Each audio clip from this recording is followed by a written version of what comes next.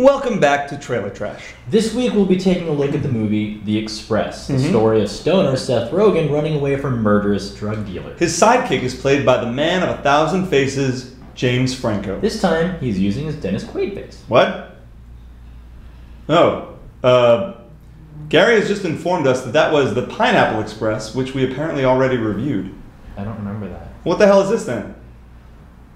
Black guy playing football? Are they at least stoned? No. Is there wackiness? No. Is there a giant robot? Rob Schneider? Nothing. Well, alright. Okay, well I guess we'll just watch this. We'll be back in 2 minutes and 32 seconds. In 1956, Syracuse University's Jim Brown was perhaps the best running back college football had ever seen, but he was unable to become the first African American to win the Heisman Trophy. Some said if Brown couldn't do it, it might never happen. 1 year later, Ernie Davis took the field. Mr. Brown, what's it like at Syracuse for men like us? It's not that different than a lot of places. Good morning, sir. Beautiful day, isn't it? But Schwartzwalder, he's one of the best coaches in college ball. What are you smiling at? Right about now, I bet you're wondering what happened to that nice gentleman that begged you to come here, huh? Come on, let's go. What are you guys studying? A little bit of everything. We're on the football team. In that. I don't really know too much about football. Neither does he. Can't let him treat you like that. I say nothing. I do my talking on the field.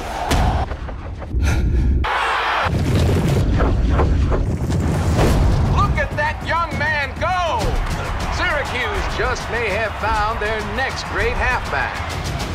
In light of what's going on in this country, you feel added pressure to represent change? When I'm out on that field, I only think about winning the game. But that doesn't mean I don't know the color of my own skin. You think we've been south? We ain't been south till we go to Texas. We shouldn't play him. I have a responsibility to my team. Jack, Art, and me, we're all a part of your team. Maybe, Coach, the rules down here are your rules, too.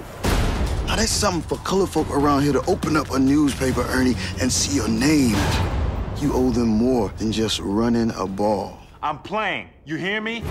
In a time of change, This is not just a game. We're fighting something else out on that field right now. one man had the courage I can't even walk in the front door of a hotel.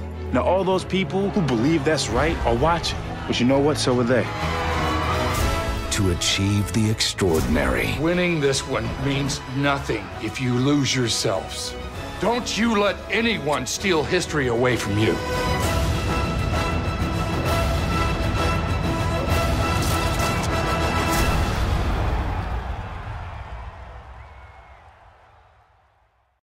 The Express is yet another Hollywood attempt to convince us that football is more than just a bunch of sweaty dudes in butt-tight lycra, touching and grunting and jumping on one another.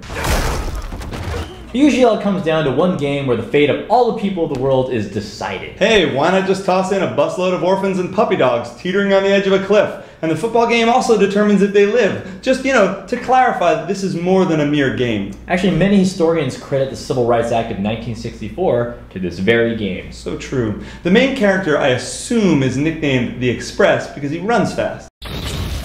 Syracuse just may have found their next great halfback.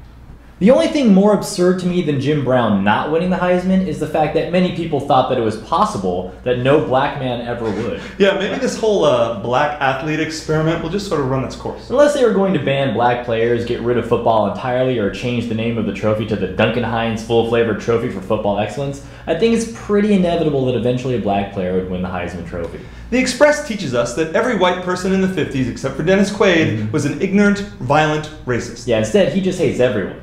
Can't you just lay off them while they're doing their jumping jacks? It's about the only time they have during the movie to smile.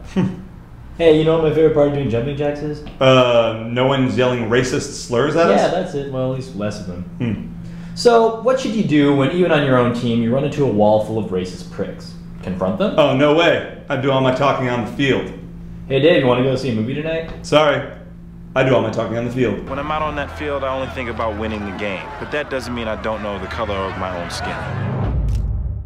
Sure, there are racist pricks at home, but things could be racister. In an effort to die by getting simultaneously lynched run over by a pickup truck, and stabbed to death with a sharpened crucifix that has been lit on fire, the team decides to go play a bit in Texas. Texas, of course, because it's the most racist, hate-filled state ever.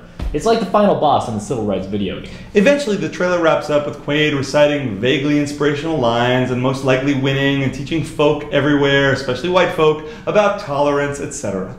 This movie looks like it'll be pretty good. I feel that although Dennis Quaid doesn't really stand out to me as one of the greatest actors of all time, I find that most of what he does, I enjoy. Maybe it's because I have a soft spot for inner space. Who knows? I give this 1 rum up. Yeah, I got a personal note for Dennis Quaid. Dennis, if you wanted to do something to let everyone know that you're cool with black folks, you could have just bought a Roots album or voted for Obama like the rest of us. I'm gonna rent Rudy instead. 1 rum down. Poignant film. Oh, yes. Yes. You want to go to Texas this weekend? No. Really? Why not?